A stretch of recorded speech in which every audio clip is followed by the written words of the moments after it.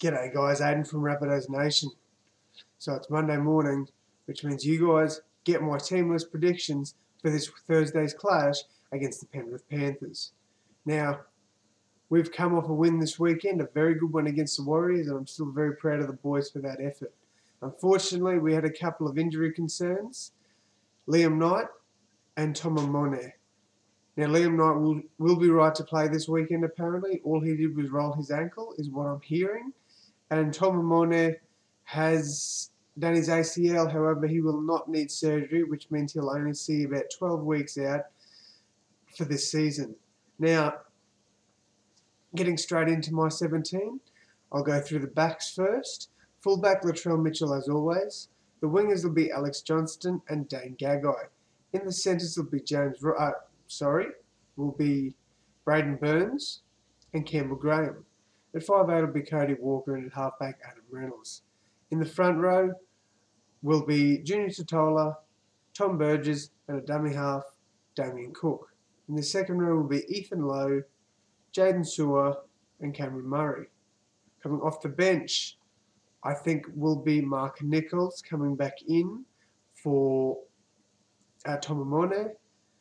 I think that's how Bennett's going to go. I don't think he'll use someone else. He might, I'm not too sure.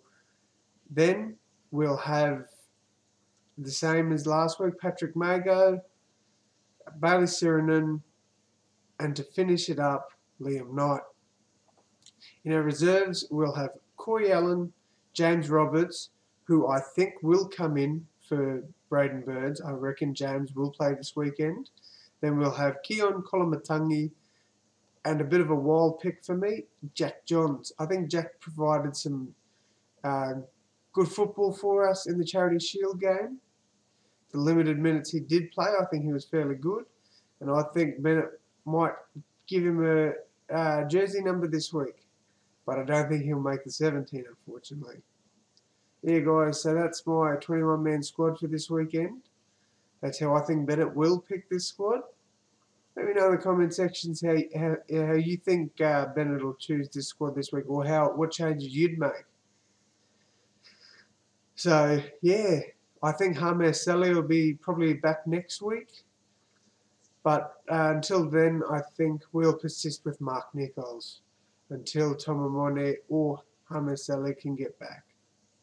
Alright, guys. Thanks so much for supporting the YouTube channel and Facebook page. Thank you for watching this video. Thank you for commenting if you have, and giving it a like. Alright guys, thanks again, and as always, go the Rabbitohs. Cheers guys.